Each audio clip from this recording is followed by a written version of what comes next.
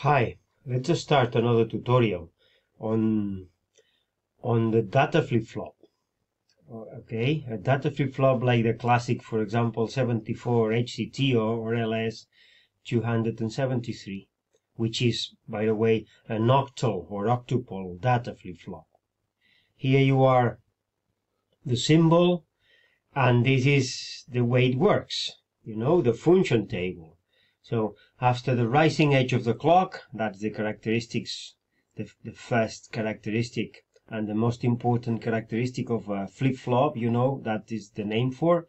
After the rising edge of the clock signal, the D is copied to the Q. So if D is 0, this is what are you going to save as 0. And if data is a 1 high, this is what you want to save, a 1 in the Q. And this Q is going to be after the rising edge of the clock.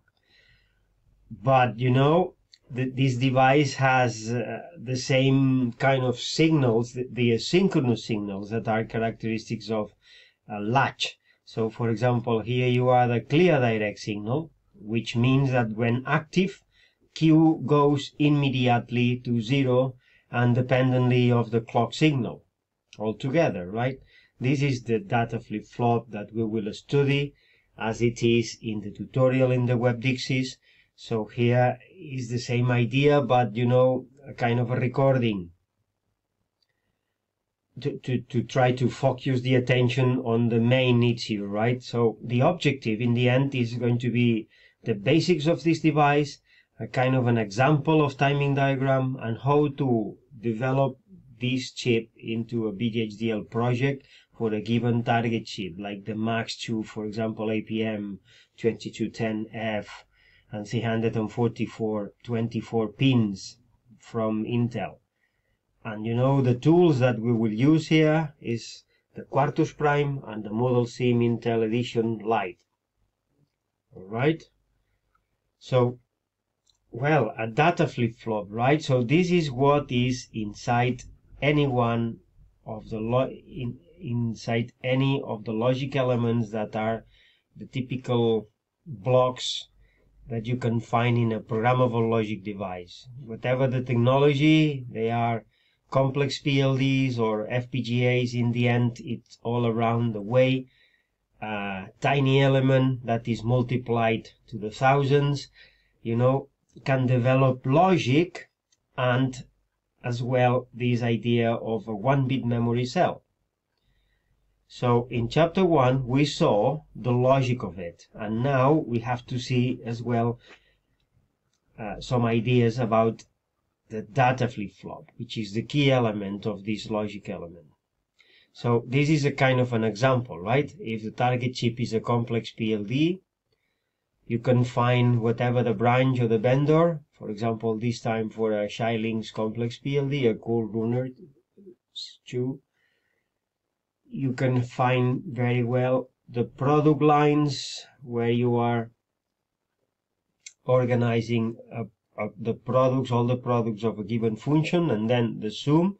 So in the end, you develop a sum of products, which in the end goes to an output pin directly, as it is the case for chapter 1 combinational circuits, or in this case, we will make use, if necessary, of the block in green, which is in the about anything else a data flip-flop. You see, you can identify very well the D or the T, but basically the T, the D flip-flop, the D input, then the Q, where the binary data is saved, and then the clock signal, and then the asynchronous signals that, if you like, can be in so that this block can be used as a latch as well as a flip-flop, because you've got the set direct and the clear direct as well. So this is the unit that is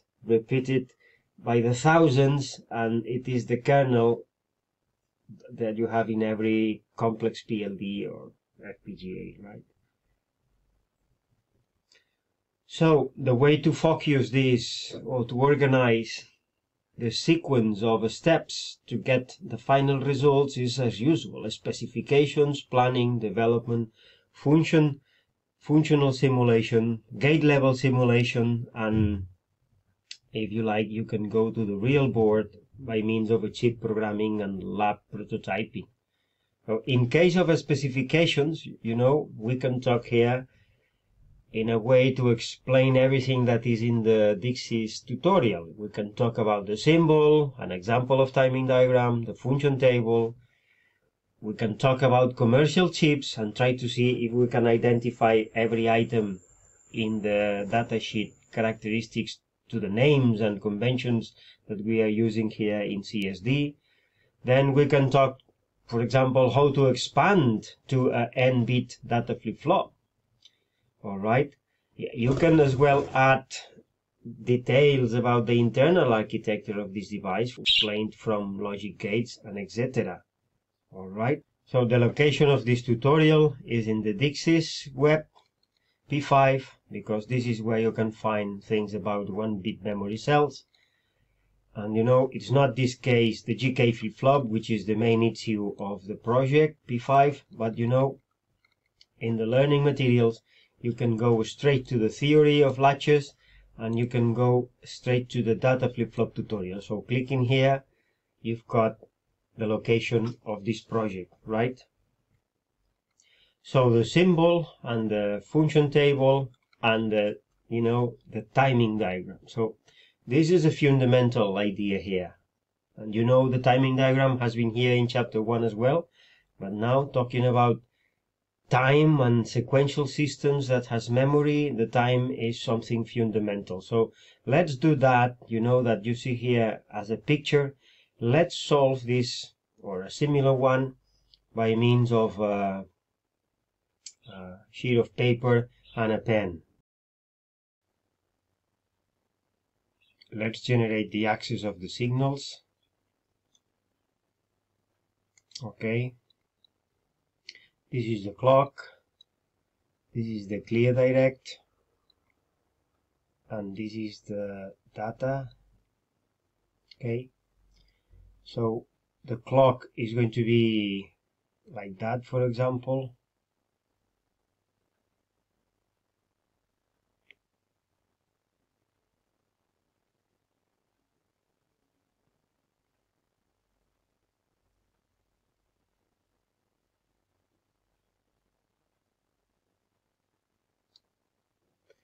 Clear direct may be just a single pulse. Anytime you like, you click clear direct and then you leave it inactive.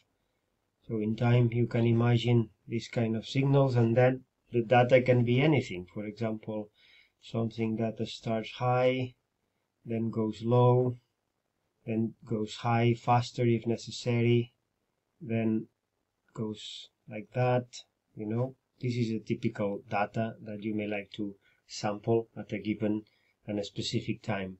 And now what is most important here, is the idea of the time instant when the things are going to happen. So before the clear direct, you don't have to annotate the time, because no one knows about anything about the output. But from and after the clear direct, yes, this is a time when the things are going to happen. This is another rising edge, and another rising edge, and another rising edge. You see, you have to go marking the important times, which is nothing but the rising edge. This is the way you have to proceed here. Okay, and then when you have finished with several pulses, just the idea, is to see if you understand the way it works in time. So now what is left here is the final output. So let's generate the final output. All right. Something like this. So it is going to start, for example,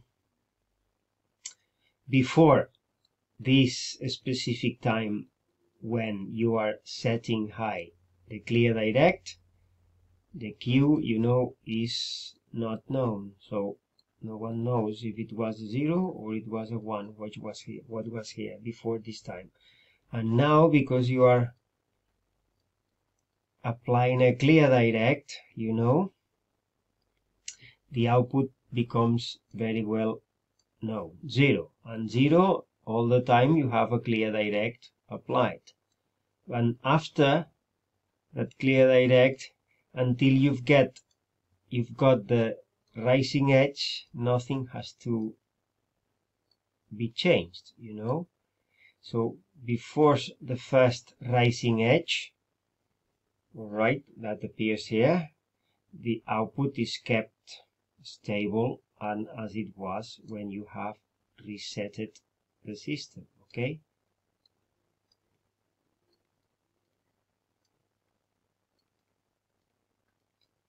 Then you have the rising edge, the first one, so this is what you are sampling, a 1. So now the output goes high, at least for 1 clock. Then you sample another value in the second rising edge. So now you save a 0. And how long is going to be this 0 stable in the output all this time? A full period, you know. This is what we call the T clock. Okay, and we will assume that this is going to be a constant later in the test bench, a constant that can be replaced by any kind of time, some nanoseconds or some microseconds, whatever. So you see, the point is go sampling the value at this very specific time. So you are photocopying, you see, you are copying whatever it is in the data to the output. If it's a 0, a 0. And then if you are sampling another 0, you see, another time a 0, and another time, you see. So all this signal here has been missed at all. This is going to be nothing but glitches, you see, that are too fast to be annotated by the system. So you sample a 0 in between these glitches, and this is what you take to the next. You see, you are sampling zeros, okay? And then finally you sample a 1, so this is what you do in the end. And synchronously with the rising edge, you copy the 1 that you've got here, the same way you've been copying the zeros all the time, right? So now another time you are sampling a 0, and another time a 1. So look at this, the way the waveform is going to look like. So this is the kind of waveform that you have to find in the test bench when solving, for example, a functional simulation, right? So what you've got here in digsys tutorial is exactly this thing, you know. The data is sampled this time, and this time is what you got is a 0. You copy the 0 after the reset period, time, and that way. Then a 1, then a 0, and so on. So, and the same thing happens if the signals are too fast, they are taken as glitches and are not annotated.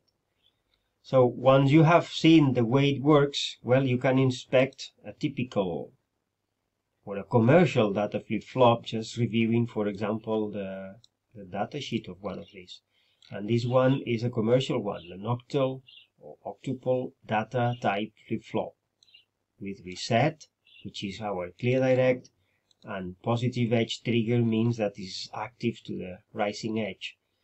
So, you know, this is the typical symbol, 8 flip-flops of the same kind. The reset that you've got here is active low, is MR_L, and the CP is nothing but the clock signal. Okay? So then you can see that the RTL of this device is exactly the way it has to be, you know.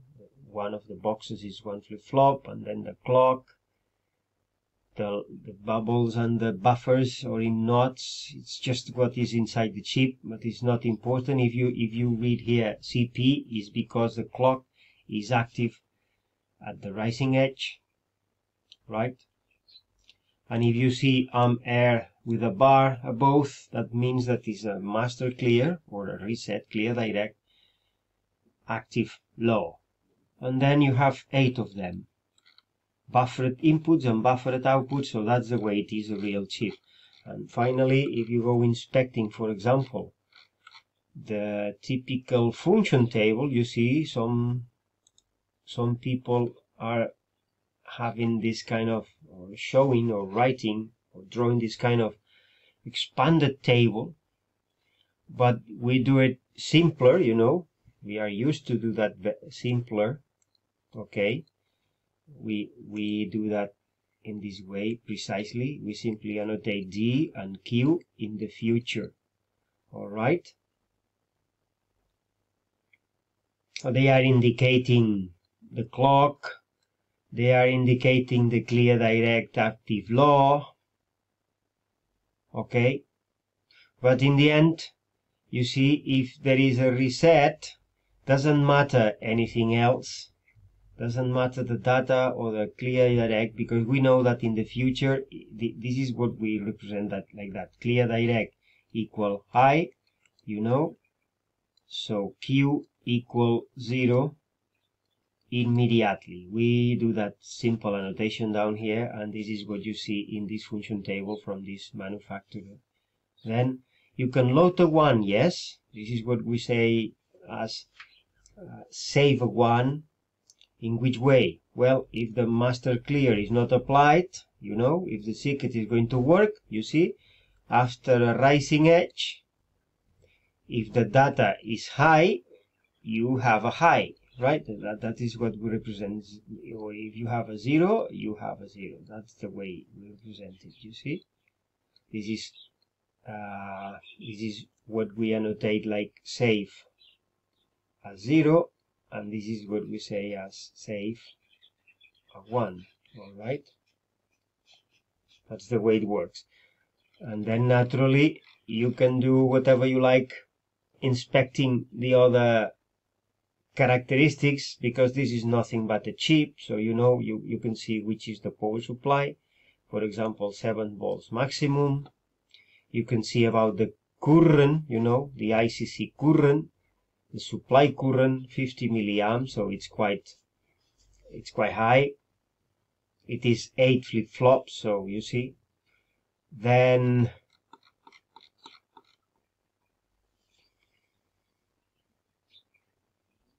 you can inspect the VI and the VO, right? The typical VCC 5 volts, so you know that here you have some ranges. Okay, and the range naturally is between the rails of the power supply. Okay, and then you can go and talk about the VI high, VI low, VO high and VO low, as we did in chapter 1, exactly the same thing. For example, here you know that room temperature, an input low, a 0, is going to be understood, you see, as typically, you know, for 5 volts or 4.5 volts, you see, 2.1 is going to be understood yet as a 0, and you know, 1.35 as maximum is understood as a 0. So what is happening here? VI low at 4.5. This is just, this is wrong, right? You see, it has no meaning. 1.35 may be the typical, and 1.8 may be the typical for this power supply, but you know, the maximum should be higher than this. So, all right.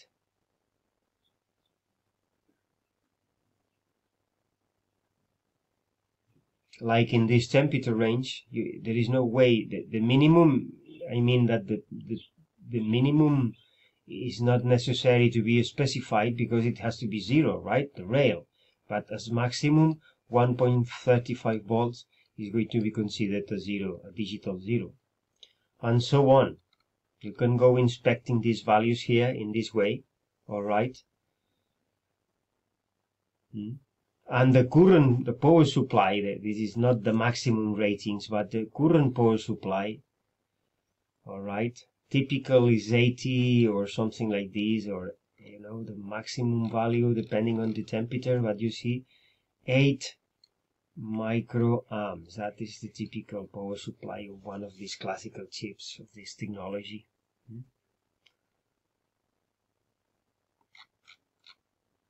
Which is giving you an insight about the power, you know, the power dissipation of this chip, the static power dissipation of this chip is going to be ICC multiplied by BCC, and this is what you get, 8 microamps multiplied by 5 volts, right? And this is the wattage of this circuit, 40 microwatts, right? And then, you know, you can go examining similar chips. Perhaps they are slightly different because you see here two different technologies, HC and HCT. They have some slight differences. And then you can see, for example, capacitance and things like that, right? The dynamic characteristics, how much power is draining the circuit when running at very high speed, you know, all right? But that one, for example, is the one that we use to calculate the same way for combinational circuits, the propagation delay. But you see, these people talk about clock and output. So we have a better naming convention this way. This is a TC clock, TCO, right? The propagation time from clock to output. We talk like that. So when you read here that for 5 volts and this kind of output capacitance, you can say that 15 nanoseconds is the typical delay of one of these flip-flops from clock to output, right? So this means that, and the maximum frequency and things, you can go inspecting this kind of data for the different kind of chips. You have specific formulas and definitions, but in the end you see these people always talk about the mid value, this mid value here to the mid value of the output, right? So the mid value in the input, in this type, the clock, to the mid value of the output Q. So this is the propagation time. Yes, it is true, high to low, from 1 down to 0, and from 0 to 1, low to high. But we talk about this, about TC output. So you have a chip, you are applying clocks here, everything is sensitive to this clock edge. So when this clock edge is here, now the data, whatever the value of the data you've got, is sampled precisely this time now. So the 0 here goes to the Q, right? So the Q is going to be 0 in the future, right after this rising edge. So TC0 is about 15 nanoseconds for this kind of standard logic gate.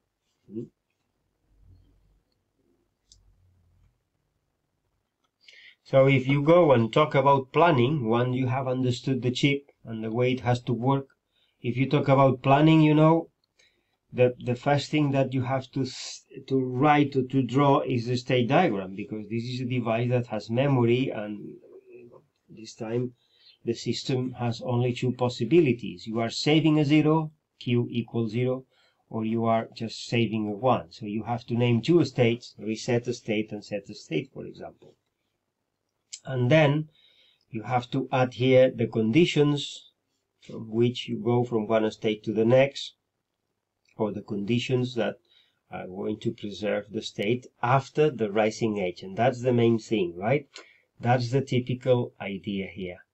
You know, this is the typical idea. If anything has to happen, which is here a change of a state. If anything has to happen, it has to be after the rising edge of the clock. So all the arrows that you see here, the 4 of them, has a specific condition in this case, but each condition has something associated, and this thing that is associated here is the clock, right? So you can talk about this in this way. Okay, so when you see a condition like this, d equal 1, this is what is going to allow you to go from the state reset to the state set. It is not only this external signal condition that is what is required here, but you have to add here you see, a rising edge from a clock. It's like that for every single condition. So d equal 1 and a rising edge from the clock. So you know that every single arrow looks like that. So we do not annotate this because it's understood, right? So this is what I mean by this external condition. So any arrow that you have to have in a state diagram, okay?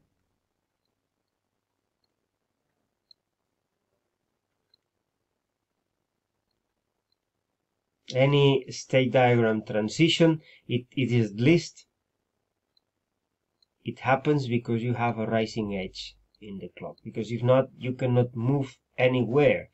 The system is freezed, is keeping a given state, and if you have to change the state, or you have to loop at the same state again, this is because, I insist, you have perhaps an external condition and is a rising edge from the clock here present. Okay?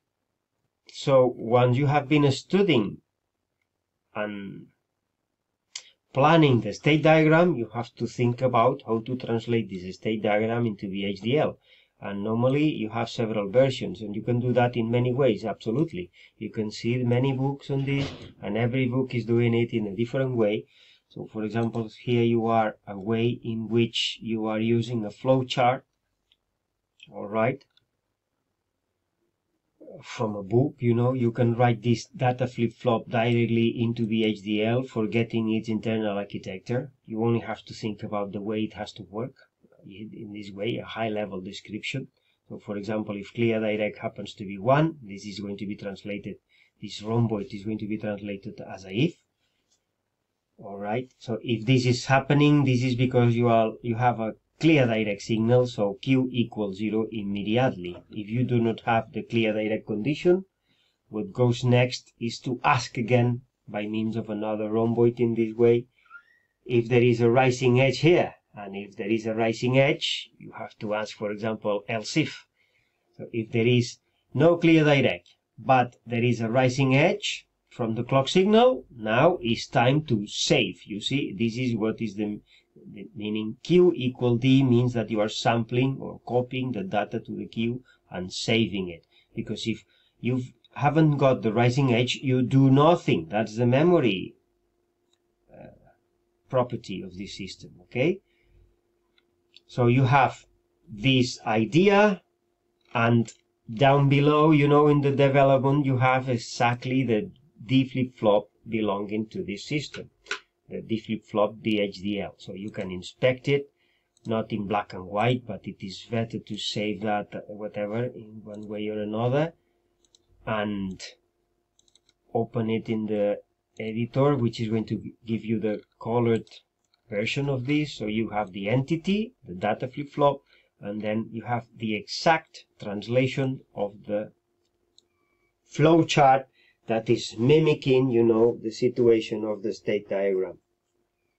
All right, you can take your time here, but it's very simple. If clear direct, you see the if and the else if that you have been annotating in the flow chart is here as an instruction or a statement in the HDL.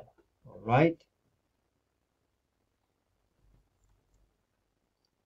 And so, you know, there are many ways to do that. As I say, this is a typical way that you may find in a book. But you know that here in VHDL we have the conception in mind to write everything which is sequential at this level, you know, as a finite state machine, which means that even this tiny or simple data flip-flop can be written as a finite state machine. Why not? You have the picture of a finite state machine here in the picture 4 on the left side, and now here you are, the adaptation that you are solving for this data flip-flop. The excess inputs, the external inputs, are simply D, so you need a single wire, right? The Z is whatever the number of outputs you've got from your system. Here it is very simple. You only have Q, or perhaps Q and Q naught, two of them. Q and Q naught is also usual. All right. And then you've got the clock and the clear direct that goes straight connected to the state register, which is nothing but the RB D flip-flop that we have in mind, okay? So that's the point. And then internally, we are going to have 3 components or 3 processes specifically, because we will try to do that in a single file. That's the way we do it. So we have in one hand the state register, which is the data flip-flop, or the R of them, the number of them that you need, depending on the states and depending on the way you are coding the states.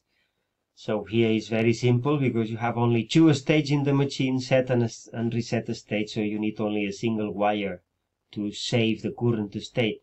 And here it's going to be that simple that the current state is going to be copied to be the Q, all right? And the current state is not going to be taken into account in the CC1, but the D. The D is going to be copied to the next state. So the CC1 and the CC2 combinational systems are very simple in this circuit, or practically a single wire, but that's not important now. You know, the important thing is the idea, the strategy that you like to follow here, which is nothing but adapting the general architecture of a finite state machine to the specifics of your data flip-flop, or RS flip-flop, or GK flip-flop, or T flip-flop. You will see that the other tutorials go in the same way. Okay? So this is not the only time that you see this here, but you have it as well in the other tutorials, where you plan the design of a flip-flop by means of VHDL. So it is like that, doing it all the time the same way, that we learn better the content, all right? It's a kind of a way to adapt whatever you see in books in our way in CSD, okay?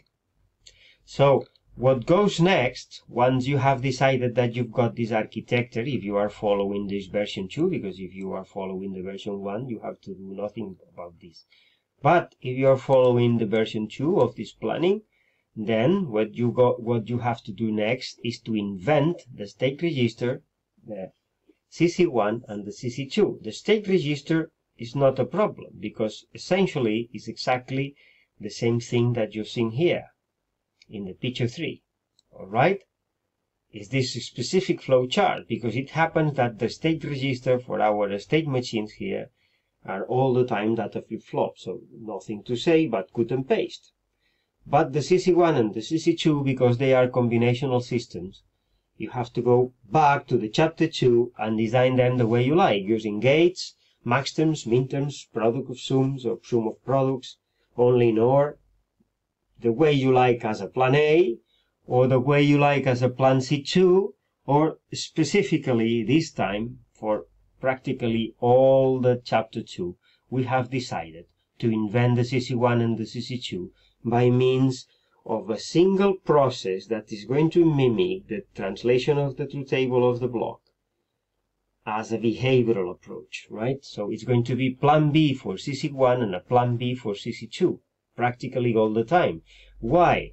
Well, because it is good to do it all the time the same way, and because in this manner, you know, using this approach, we can talk and use the labels. Next state and current state and things like that are going to be possible to be used in the definition of the system when using, for example, here,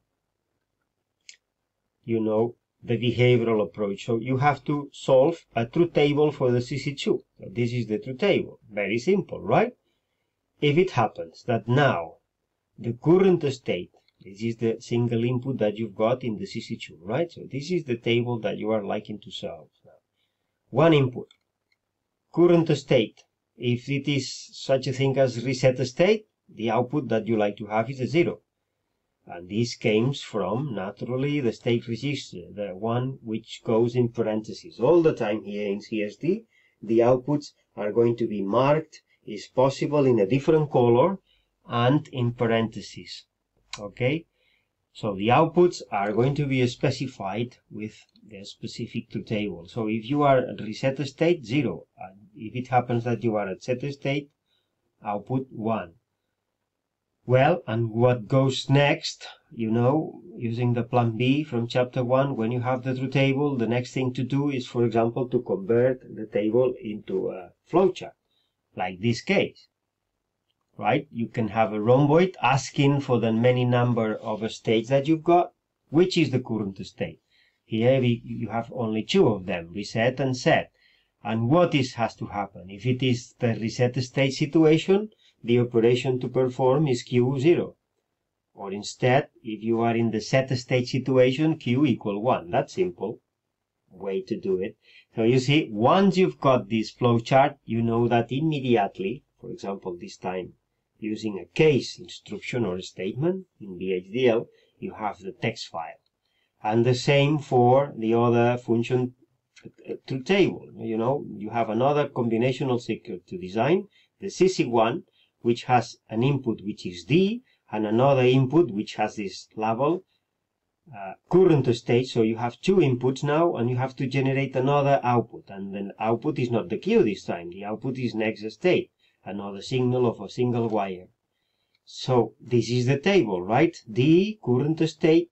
You can use these dotted lines to separate these things to make it easy, because now what you have to do? Well, you have to transform all the 4 arrows. You see 1, 2, 3, 4 arrows, which are for changing or keeping the states, transiting between a state. You know, this is the job of the CC1. Right here as a signal, which one is going to be the next state to go. You see the next state is connected to the D, that is going to be copied to be the current state after the rising edge of the clock. This is the way it works, okay? So that can be very well understood here in this simple truth table. For example, if you analyze the cycle reset state, you can just draw the arrow when D equal 1, because if D equal 1 and you are at the reset state, the next state to go after the rising edge, you know, once you've got the rising edge from the clock, is set state. But if you are at the reset state and you have a 0, what you want is to loop, right? Reset state again for another clock, period. And the same thing with the other state. And the same thing if it happens that you have more states, which is going to be the case for the next exercises and projects. So if you've got a truth table, what goes next is simply the translation. Again, you see, you repeat it again. That's a good thing. You don't have to think about anything else here, but a repetition. Let's try to find the flow chart, which is going to be the behavioral interpretation of this truth table for the CC1. And in that way, you may ask for the current state. You see this, the horizontal separations are like this. You are going to separate the state by a state. So you are going to be occupied yourself solving one state at a time. If it happens that you are at the reset state, well, this time is not straightforward as before. You see, this time you have to ask about the value of D. If you are at the reset state and D happens to be 1, you know, if you say so, yes, the next state has to be set state. A jump from reset state to set state. This is what has to happen. But if you are at the reset state and D is 1, and this is not true, you have to keep the state, reset state. So the next state, the output of this combinational system, has to be something, you know, a value, a signal value that has to be a refreshment, refresh the same state in which you are. And the same thing for the set state and many more if that was the case. All right. So, you know, it's larger, but it has great advantage because it's always interpreting and adapting the same architecture. You know, this kind of a magical thing that is a finite state machine. It is used for absolutely everything. You see, it even can be used for a single data flip-flop. So now what you see here, all right, is nothing but, if you are following the version 2, one or the other, the version 2 this time has the same name because you are inventing the same device, but when you save this to see it in colors, you know, well, what are you going to see now is the entity, the same entity naturally, but, you know, the architecture is going to be consistent with the flowcharts that you've been inventing and the general architecture of the finite state machine, naturally. This is why we talk about FSM-like. So, first of all, you see that we have special signals here. We have an enumeration of signals. The levels, that's very important. We are going to enumerate the levels that we are using in the every state. That's good, because the levels, you know, are going to be translated into wires of some kind, this type state type. And so you have signals, you know, in the diagram, you have two signals. The one that are wired, you know, here in green, you see, the wires in green are internal signals of this architecture. All right, the ports are the Z and the X and the clock and the clear direct, but not the next state and the current state. Those are internal signals of this machine. So this is what you see here. In signal, current state, next state, a state type, and the state type means that they can be just these two possibilities, reset state or set state levels. And so then you have to see that you have between separated by commas, you know, a state register, which is nothing but the D flip-flop that you've seen before. So the code that was developed before is here as well. If clear direct is high 0, you know, you are using a label here. The label is to assign reset state. You know, you can have this reset, this constant is the state type reset, just to make it easy. All right. So if current state reset, if current state is going to be reset immediately if you've got a clear direct activation. But if not, but you are detecting a clock event and the clock is 1, this is a detection of a rising edge. All right. The current state is going to be the next state. Why? Because the next state is the D input of the flip-flop. So the D input goes to the Q, like that. And then, you know, you have the CC1, which is something like this, you see. The CC1 process, the CC1 block combinational circuit, and you see the case allows you to go and separate when reset and when set. Very good, because in this way you have 4 arrows and every arrow is very clearly indicated here or translated. You know, if D is 1 in the reset state, the next state is set state. If D is 0, is the same state, and so on. And the same with the other process, CC2. In this case, you know, a simple buffer, because what you want to do, if it happens that you are in the reset state, you only like to do this, Q equals 0. All right. And when you are in the set state, what you want is to say Q equal 1. That's all. You see, that very simple structure is a kind of a translation of the flip-flop. So naturally, when you've got everything understood and translated into VHDL, now you are developing this, you know, and you can do that, continuing, you know, organizing a project in some kind of EDA tool, and see what happens with the RTL, and the RTL result has to be something very similar to what you see here in some way or another. That depends on the tool, but in the end, you see, you have to see that the specific D flip-flop that was there in the logic element has been identified, so that the number of registers, looking at the general statistics, the number of registers that a flip-flop used, very well that has to be 1. All right, that's the point.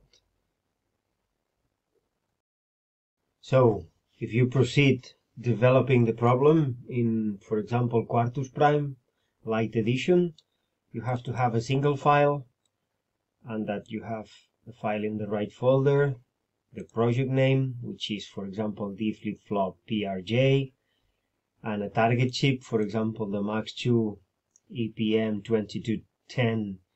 2210F324 CIF3, and so you can go through the full flow, design flow, and in the end you can investigate what is generated as an RTL. So you go to tools and inspect the RTL view, and this is the latch. Okay, that's the latch that you have in mind. Okay, and the technology view shows you practically the same thing. Okay, a different picture, but the same thing, a latch or a flip-flop that is clocked, all right, and has an asynchronous clear, which is our clear direct signal, data and Q, right? That's the circuit. And if you see the project summary or the compilation report, and you see the many registers or the general register statistics, you see that you have one register used that belongs to, it is exactly the latch, the flip-flop that you are designing. Okay, so our target chip now has been used, well, a single data flip-flop. That's the one that you've been synthesizing. Okay, so that's the end of the developing process. So you have specified the circuit, remember the symbol, you've been drawing a timing diagram, you've been talking about the function table, we examined in detail the characteristic of a commercial chip, and well, we went planning this thing, and we had two options, or version 1, which was a simple file, or this version 2, which is about the translation of a finite state machine, which is like the state register, the CC1 and the CC2. And then we have run EDA tool, and we have synthesized, and we have watched. We can go and annotate the RTL and the technology schematic. So now it's time for continuing with the functional simulation. So the aim now is very simple. Let's go back to the timing diagram that we have in mind, and let's translate it into a test bench so we can run the functional simulation first, if you like later the gate level simulation, to determine, for example, how fast is the circuit for this MAX2 target. All right, so in order to start the functional simulation, we have to go and examine again the ideas that are there in the timing diagram. That was our timing diagram, and we can fix, for example, a period, clock period, for example, I don't know, 2.5 microseconds. Okay, so you see you have 20 pulses here or something like that, so you can run very well for 100 microseconds, and in this way 1000 doesn't matter. You have to run the simulator for that time or something like that in order to have time to see the behavior of the circuit from one clock to the next. So you have to start, for example, stating that the signals are 0 or the data is 1, and then at some times you will change the values of these signals so that you can reproduce the activity that you have here in your mind or in your paper. You know, you can reproduce those teeny glitches as well, or whatever, so that you can see for real which is going to be the Q of your circuit, the output of your circuit, once it has been simulated. But you know, to do that, you have to think in the way it is going to be organized, the test bench. It is going to be a box, you know, that you are going to name test bench or something like that. All right. It is going to be a closed box, and inside you will locate a process and another process, this time 2 processes, so that you'll be able to test your unit under test. Okay, so that is going to be the layout of the test bench. 2 processes, because one of the processes is going to be the clock that is going to go driving the clock signal, okay, of the unit under test. So this is going to be the D flip-flop under test. It's going to be the unit I1, for example. All right. So the clock is going to come from this process that is going to be set so that you have a square wave or a rectangular wave, right? Doesn't matter. You can have very well a periodic rectangular wave, which is the same thing, because in the end what is important here is the rising edge of the waveform. Doesn't matter the frequency, yes, you know, the clock period, that's right. The clock period of the signal, T clock. This is the parameter that you're going to translate into a constant. But the shape, it is a squared or it is a rectangular, doesn't matter very much. All right. And then, for example, you will have a stimulus process to generate, you know, for example, the data and the clear direct pulse. The clear direct is going to be something simpler, a single pulse at the beginning to establish a known position for the Q, and then the data, right? Another signal that you have to drive with some pulses of whatever information that you have in mind to sample at the given time. And in the end, you know, you will see, you will be able to watch in time by means of the wave diagram, you know, whatever is, you know, a repetition of the clock. That's very important to see all the clocks in time, right, through the simulation. And then you have to see, you know, the clocks and then the pulse and whatever the data is that you like to translate to the Q, and so the calculation of the Q, right? So the aim of this simulation, as usual, is to calculate the Q. So this is why you are going to run this in time to see the waveform. And in the end, you like to compare what you get from this test bench to the one that you know from your sketch, okay? That's the aim of the test benching process in VHDL. So everything here is going to be VHDL. So this is going to be the unit and the test. This time only a file D flip-flop VHT, and the test bench is going to be as well. It's going to be with extension TV VHD, right? So that's the idea. All right. So in Quartus Prime, you have the entity, you have the analysis and synthesis to the end. So now it's time for processing. Start a test bench template writer. In this way, you can go to the project folder, which has to be somewhere. L, CSD, P5, D flip-flop, simulation, model sim, and here is your turn to copy the VHT, Control C up there and paste it.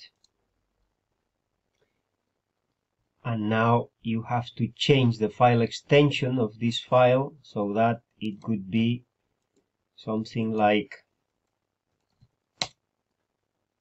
t flip-flop tb.bhd, right? You change the file extension, and now is your turn to edit this thing so that it is automated. You know, it has been generated automatically. So you have the entity, d flip-flop bhd, then the architecture, and then you know that here you have to place you have to make room to place the clock period constant. And where you are going to find that thing? Well, in digsys, right? In digsys, precisely, once you have seen the development, you go down to testing, and here you have an example of a test bench from other semesters. So down there you find the way to write the clock period definition. So Ctrl+C and paste it into the file, right? So you see, and now it's time, for example, for writing the frequency you like, or the period, for example, 2.5 microseconds. This is what you've got in mind in your... Alright, this is what you are thinking about, for example, in your test bench or in your waveform, something like this, okay? 2.5 microseconds, which means 4 megahertz of clock frequency, and you know that this is going to be running for more than 100 microseconds. Okay, you have to leave time to the simulator to run the many clocks that you've got here. Okay, so 2.5 microseconds, and this means 4 megahertz, for example, and this means that you will run the simulator for example, 400 microseconds. That's going to be enough. And now is your turn to go down there and delete the process always and the process in it, because we have something in mind here, and this something in mind is in this sketch. Now we have to copy a process for the clock and then another clock process for the stimulus signal. So the process for the clock is here as an example. You see, it is going to be called, if you take it as it is here, clock signal. So this process clock signal is the clock, right? So now is your turn to generate a square wave or a rectangular wave, if you like. For example, you can say clock period 1/3 of the period 0, okay, and then clock period multiplied by 2, and you see 2/3, that's the 2/3 at 1. So in this way you are generating a rectangular wave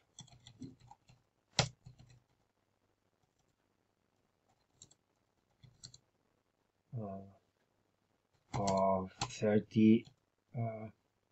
66% of duty cycle, right? It is a 66% of the time is 1, 2/3, and 1/3 is 0. That's the right clock signal. You know, the shape is not important. Whatever the shape that you have in mind, the important thing here is that you have a kind of a periodical signal with a rising edge. So now it's your turn to copy something about the stimulus signals, another process, you know, so you can copy it all from the web to the end. It's called stimproc. So you copy the stimproc here, and now you can watch a little bit about it and see if it is adjusting to what you have got in mind or not. For example, this is an initialization. What you've got in mind is here, right? So the initialization is this initial period in which the signals are not defined yet. Nothing has happened. So, right, then you are asserting the clear direct. So you know how long. Well, for example, here you are asserting it. For example, if one of these squared is a period, so you are asserting it 0.8, 0.8 times a period, or it doesn't matter very much how long you are, which time you are keeping this signal high, doesn't matter very much, right? What are you trying to do is to just generate a clear direct signal. So, for example, this may be 1.1 times clock period, right? Just if you like to mimic exactly what you have in mind. So you see clock equal 1, and then wait for 1.2 clock period. Then 0, and so this is the clear direct pulse, the initial, right? Then if you like, you can simulate more of them. And now it's time for the signals. For example, now you like to set high the D. How long? Well, several clocks, for example, 1, 2, or 3 clocks is going to be high, right? So you may say that you like, well, 2.2 or 3 times the clock period high. So this is setting the data to 1. And then you say data equals 0, and so it is going to last for 1, 2, or 3. Alright, so 0, and wait for 3.4 times the clock period. And then you see I've got here 1, 2, or 3 glitches. You can simulate them very well. The glitch is something that lasts less than 1 clock, and probably is not going to be detected in the final simulation. So you can generate the glitch like this, you see, and for half of, for example, half of the clock period multiplied by 0.52, that's a glitch. And then later on in time, another one, for example here. All right, if you like another one, you simply copy this down there, and you are going to have another glitch. For example, shorter than this, 2.033, right? Something like this. Another and another, if you like. Okay, you can wait for a little bit, 0.2 clock periods, and then if you like another one. Why not? It's up to you to simulate what you want. For example, just another one which is yet shorter than 1 clock. So in principle, all these glitches are not going to be detected. Perhaps there is a coincidence of one of the glitches with a rising edge, and then yes, but normally it doesn't have to happen. Okay, this means that you are receiving interferences from other systems or whatever. So why an interference has to be detected? Probably not, right? And then you really start, this is the signal to be sampled. And now you are setting ones and zeros and ones and zeros, the many times you like, to the end. So this is what is going to be finally sampled and saved at the output queue. So this is a good example.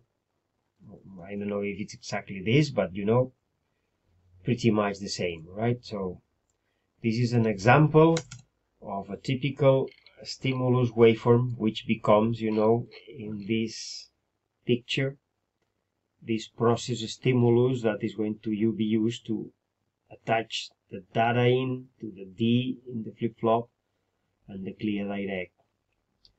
Alright, so save it as it is, and now go back to the Quartus Lite, and now it's time to Quartus Prime. It's time for organizing an RTL simulation, so you can launch it.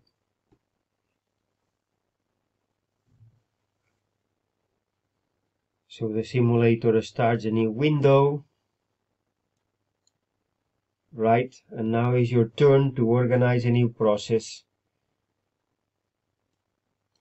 So file, but I got another one with the same name, so better if I go and delete. So file, new, project.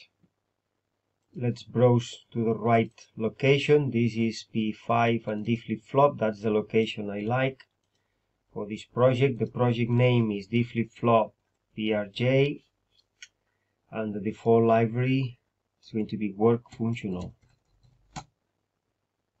Okay, so you say write, and now you have to add existing files, and the existing files that you've got here are the two of them, the test bench and the entity to be tested. You say write, and now it's time for watching if it is everything all right. Okay, green ticks. So now it's time for starting simulate the start simulation. And what is exactly what you like to simulate? Work functional, the test bench. All right, the test bench. You say write. This is what you like to simulate, right? The enclosure that has no inputs. This is what has been named like that. D flip-flop BHDL TST. So you say write, and now the machine starts a waveform generator, a display like that. So now it's your turn to attach here everything which is in the region. So attach to the wave all items in region, and now if you like you can organize them the way you know from the sketch. So you can even add here a new divider output.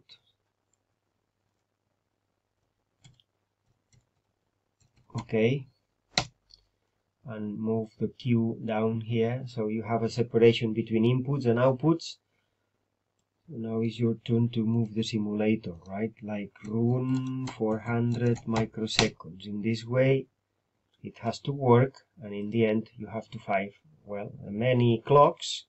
And when you start zooming here, you see the signals, the initial pulse, the clock. You see the clock is not squared but rectangular. You see the way we've been doing that. And now is your turn, to see if everything is all right. And this is a good picture that you can capture in the right way as you like, okay? Like using the snipping tools.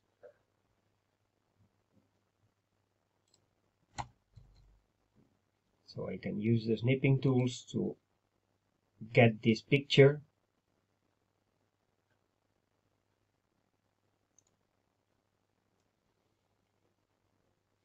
Okay, and once I've got this picture, I can start commenting it. For example, okay, well, first of all, you've got no clear direct, no data, the clock is here ticking, but up to this point this is for nothing. You are waiting for this time when the queue has to be defined. So this is for nothing, right? And here you have to have a 0, right? This is okay. And now you are waiting for the first convenient rising edge, this one, okay? So here at this point you are sampling a 0, and the 0 is copied. So now you have for one clock which goes up to this point. You see, so now it's tricky because you see it is a kind of a coincidence, but it's not true. This is a 0. So the 0 is copied for another clock, and now you are sampling a 1. So the 1 is copied. So this is the output that goes high. And then you sample another one and sample another one. So you see you are sampling a 1, then the signal goes down, but doesn't matter very much because for a full period up to this point you have a 1, and now you are sampling a 0, so it works as expected. Finally, you know that you have some tricks here. For example, one of the signals which is lasting less than 1 clock period, this is what it takes, the clock period. So this one is shorter as you have inputted, but this one has been sampled because here you are the rising edge from the clock. But you see, this one has not seen. Okay, when it is the time for sampling, you see, you are sampling a 0, and then you are sampling again here the 1, you see. So this glitch has been detected, and so the next signals, but not this one and this one, you see. So you may say that this is a good analysis of what has been happening with this D flip-flop. Okay, finally you have to see that whatever it is the input is something that goes from 1 to 0, and if this happens is because you've got in this precise time, you know, in this instant of time, a rising edge. That's the full, or a good explanation of what happens here, and it has to match very well, your idea that you've got in your paper, or the same idea that you've got from the web tutorial. So in the web tutorial you have something like this, which has to be very similar, and you have something like that from the very beginning, which is exactly the same ideas. All right, so in the end, by means of a functional simulation, you've been able to verify that the system works as expected. And perhaps, if you like, the last section of this tutorial is about the gate level simulation, in case you like to go and examine or ask or answer the question, which was, how fast was the circuit, or is the circuit that you've been synthesizing for this specific target that was a max 2. So in order to do that last step, the gate level simulation, you know that you have to come back to the Quartus prime environment, you know, and now it's time for starting a new processing. This time what? The EDA netlist writer. But before doing that, remember that you have to be sure that everything is all right and all the clicks are in place. And this means that, you know, the process settings, the project settings, you know, the EDA settings, simulation, because now you know that you have to generate as well the delay file, and as well as the translation to the VHDL of the technology view. So you have to pay attention that the EDA tool settings in simulation, more EDA netlist writer settings is all off, right? So be sure that, you know, everything is off here. You say okay, right, and now it's time for processing, start. You know, this time not the test bench because you've got it, but the EDA netlist writer. You say so, and the machine start writing the flat files, the technology flat file, the 2 of them. So now is your turn to see if this is been in the simulation folder in Model Sim, and here you are. This is the BHO and this is the SDO, the 2 files that go together in a final gate level simulation. All right, so this is what you can launch now. Launched in this way: run simulation tool, gate level simulation. You say run, for example, a slow model, and now another Model Sim processing has to start. You can switch off the other one that you had here, it's not anymore required, but you can open the new one, which is empty, and now is your turn to go and file new project, right? And this time is going to be located in the same place. D flip-flop. The project name is, as usual, D flip-flop gate level sim, right? And the work gate level. So that is going to be the idea. Okay, the same folder but different project names and libraries of devices. So you say okay, and now is your turn to add to the existing files, but not, you know, the BHD, the high level one, but the technology one. So from this location of the project you can pick up the same test bench. You can say open it, say okay, and then you can get another one which is going to be located, you know, this is the one that we do not move. We go and fetch it in simulation, model sim, you know, the BHO, and then if you like you can take as well the other one, which is the SDO, just to remember that thing. It goes together, the test bench, the technology view, and the standard delay output file. They go together like that. So you say okay, and you can add them all to the project, and now you can close these mini windows and you can say can check if everything is all right now. And you can now go and test or simulate, start the simulation of what now? Well, the gate level, right? The same test bench, but at this gate level. And the standard delay file has to be added here.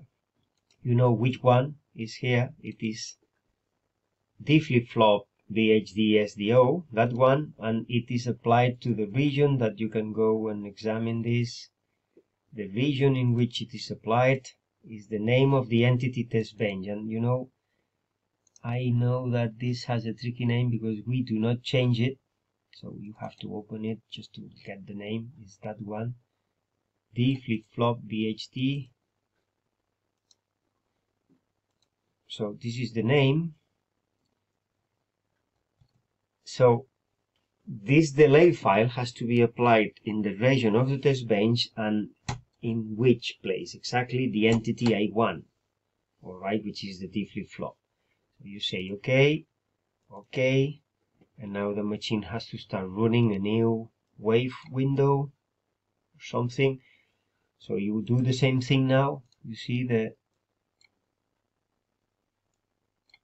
wave is showing you everything, so you can say add to wave all items in region. You have the same as before. You can rearrange them in the same way, adding dividers if necessary. And now you can run for 400 microseconds, and let's see what happens. Okay, zoom all, let's zoom to the, and now you know everything has to be the same naturally, but you can pinpoint a specific transition. Which transition? Well, one like this one here, which is representing that in this, you know, in this rising edge that you see from the clock, the output is transiting, is changing, you know, from 0 to 1. So this is a good time, for example, to measure the propagation time from clock, you see, from clock to output. Okay, so you zoom, and now in the end you go to the level of nanoseconds. You can expand them as much as you like because it goes down to the picoseconds, but it's not going to be necessary. But you see here you've got one cursor on the transition, the clock's transition, and then you can add another device like this, another cursor, and you can locate the other one precisely when at the time when you've got finally the transition from 0 to 1, because this is what has been sampled. Okay, so that's the final idea. It takes 4.2 or something nanoseconds, which means that 4.2 nanoseconds is something like a very high speed, 238 megahertz, right? So a single flip-flop located in this chip can go that fast, 238 megahertz. Because now, once you've got the final value, it means here that you can already have another rising edge to make the circuit work. So, the minimum clock period is just like that. This is a kind of a minimum clock period. And if you're not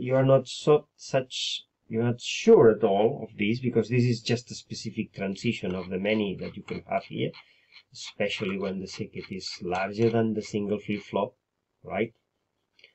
You can go back. This was 4.2 nanoseconds. You can annotate that. And you can naturally print the screen. You print this screen and make some comments here, right? Exactly, you can comment that. And once you've done this work, you can go back to the Quartus and run the right tool this time. The right tool to determine the worst case scenario, so you can start now another tool, which is not going to be a simulator, but the timing analyzer. Let's see if it works for this device. Because, these tools are specified for every specific chip, and sometimes they differ from one chip to the next. So this time that is a max. Let's see what happens. All right.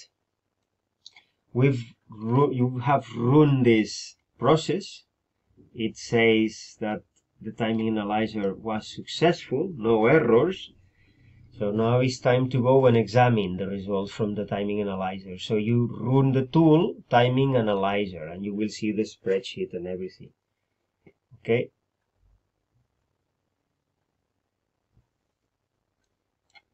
So that's it. And I remember that what you want is a specific report and the final setting of the output. So for example, the datasheet report, clock to output. So something like this. You see, for the data port is the Q, the output, and clock port is the clock, and so rise and fall. So this is more or less exactly the same time that we've been measuring in the gate level, right? 4.18. So this is exactly the measurement that we've got here when zooming in this transition. All right.